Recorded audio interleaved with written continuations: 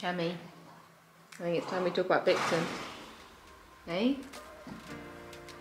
You decked me. Remember?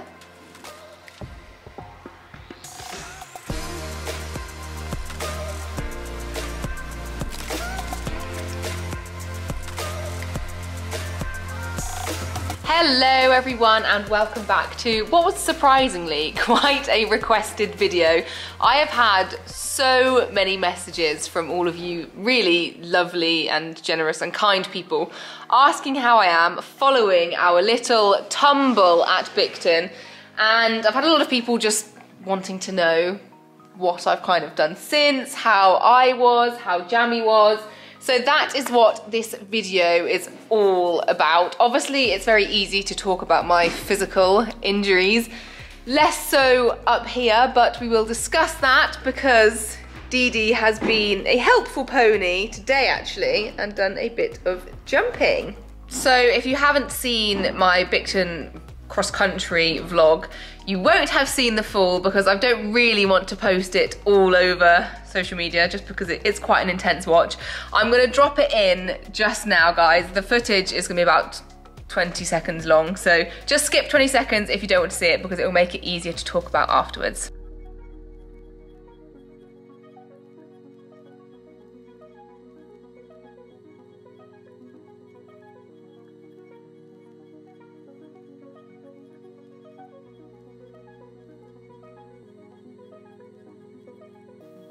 Eesh. So there we have it. Definitely my worst ever fall. But I've watched the footage back, I've seen it in slow motion, and it was genuinely one of those falls that was just 100% a stupid mistake on my behalf. So I think there were a few factors that went into this, partly because we'd done steeplechases and roads and tracks just before because Bicton run as a long format, and when you're doing steeplechases you're encouraged to go obviously very fast because it was intermediate speed, and the jumps are all, you know, brush, so they're more forgiving, and they're all palisadey, so they're much more easy to jump flat and fast. So I think partly Jammy and I were both in that headspace, and I was pushing for a long one. I was trying to be really confident because it was a big track, trying to ride forward, and unfortunately the long one just wasn't there. It was just a bit too off. So Jammy made the decision to chip in short.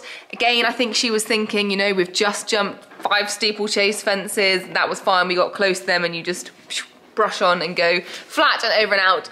Unfortunately, that was a very big boxy log pile kind of thing, and you just can't be getting so close to them. So you'll see poor Jam tips up. She tries to save us with that incredible back end of yours. It is wonderful, but unfortunately we do just tip up, and Jam doesn't go fully down. She goes kind of half down. I actually got tangled in the reins and the martingale, so a lot of people thought I got dragged by the stirrup, but it was actually the reins and the martingale, and I did get trodden on quite badly. So I got trodden on my thigh, trodden on both shins, but it was my left shin that was the worst one and still causing me a little bit of pain now. I did go to hospital and get it x-rayed because I was really struggling to walk a few days later, and there was such a big lump. But thankfully they said it's not broken, although they did mention that sometimes hairline fractures take a little while to show up. So they were like, if it's still really bad, come back in a few weeks' time because then the hairline fracture might show up. But to my knowledge now, it's not broken and it has started to improve. I can weight bear on it properly. The only thing is that it's got still a big lump, and I went for physio the other day as well. Very important to obviously keep on top of everything after you've had a fall, check yourself, check the horse. And the physio told me that muscles can actually calcify, so they can start to get like a bit bony. So I have to massage that lump, else I'm gonna be left with a lump for the rest of my life. Oh, Jammy, you look like you've already let yourself go following Bicton. What are these? Big old disgusting stable stains. Sorry, I'm embarrassing you. So all in all, Jam did remarkably well. Obviously it was just her front half that went down. So the only visible injury for Jammy on the day was, you can see just there. The scab's actually in the process of coming off, but I'm not one of those people that pick scabs. She studded herself there, so obviously really tucked her legs in. Now she has, of course, had physio since, because I wanted to make sure everything was all right. So I walked her out a couple of times, but didn't want to do a lot with her at all before the physio came. And she came a few days ago, Jammy, and you were tight, bless her. So she was quite tight in her neck, going down here, also in her poll, which is really unsurprising because she proper goes down on her face, tucks her head and neck right in, poor girl. So Nikita sorted that for you, didn't she? We'd had the ETT treatment, so it gets right deep into the muscles. And then the other little niggle we found, bizarrely, was right here on her hip. So again, this could have been because she went down. Obviously the horse's muscles are connected all over the place. So she may well have pulled something here by straining so much in front. So Nikita did a lot of work, and we did get a nice muscle release with that, but it was so hot to touch after, and it was a little bit filled, but it's gone down. It was so funny, there was like a circle here. So Nikita's coming back in a few days' time to treat her again, and then we're gonna have one little confidence jump, Jammy, before you go on your break. Break time! Speaking of confident jumps, about time we come to the star of the show. My new badminton pony, or to be badminton pony, we should say. We've got to keep you fit and sound and safe until next May. It's always a bit of a stress when you qualify for something so far in advance, because you're like, horses can go so wrong. Anywho, touch wood, we're not gonna think about that. So, my darling, darling Dee, and I want to partly talk in this video about her epic cross-country round, because I feel it was very much overshadowed by the fall, and I do actually have my full round from Equireel. So at the end of this video, I'm going to show you the whole of that and do a little voiceover to talk through, and also try and build a bit of confidence. That's what's very much worrying me at the moment, is the psychological aspect of having that fall. I'm very much not a professional, so I know that professionals literally have a fall, get back on and go cross-country again on their second ride. So that's one of the many differences between professionals and I, is that falls dwell on me a lot more than they do for them. So it has been a bit of a process trying to build my confidence back up. As I said, re-watching things is actually really helpful, specifically not re-watching the fall, which is why I don't want to slap it all over social media. Obviously I've shown it twice on YouTube now, but that's for kind of educational purposes. But I'm really trying to not re-watch it too many times, because I don't want that burnt into my brain. So today I did actually have my first jump since Bicton. Obviously I did the show jumping with Dee the next day, which was incredibly emotional and difficult, but there were so many factors on that day. So I was trying to not let that worry me too much. It was a hard atmosphere, and it was obviously so raw that I was kind of telling myself that was why I found it so difficult. Anyway, today was my first jump with Dee, and we decided to do a little grid and made it just so easy for us. Everything was spaced out right. I trotted in, there were placing poles, so there wasn't too much to go wrong, and I just wanted to go out there and do as much as I felt comfortable with. I'm actually going off and filming something very important tomorrow, and I've got lots of filming to do in November, which you guys can't actually know about yet, but you will know about kind of shortly.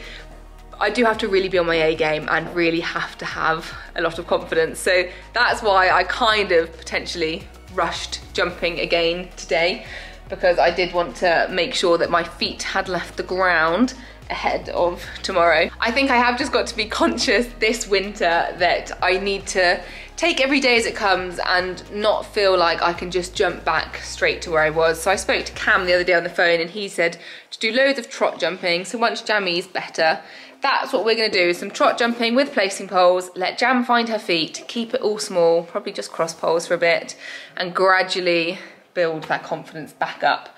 But that is the plan, that's how we're all doing. Thankfully, we are both more than okay. I think we were quite lucky with that fall. It could have gone horrifically wrong.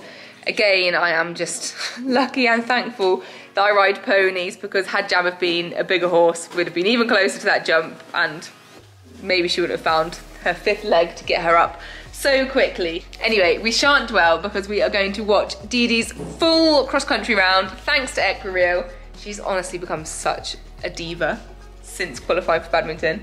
She just thinks she is absolute top dog, quite rightly so. Right, thanks for watching, guys. Enjoy Dee's cross-country round. I live, laugh, love you, and I'll see you very soon. You're seriously going to want to subscribe because there's some incredible content coming that I can't tell you about. Bye. Ooh. Okay, cross-country time. So luckily this is with Dee Dee, so we're not going to see her fly back and jump that huge start box like Jammy. Watch my previous vlogs if you want to see that. Anyway, off we go. So the ground conditions at this point in the day were certainly better than when I went with Jam because we were a lot earlier, but still a little bit slippy. It did start absolutely chucking it down. You can see the rain's about to begin now, so some of this footage is going to be a little rainy. But we head on to fence 2.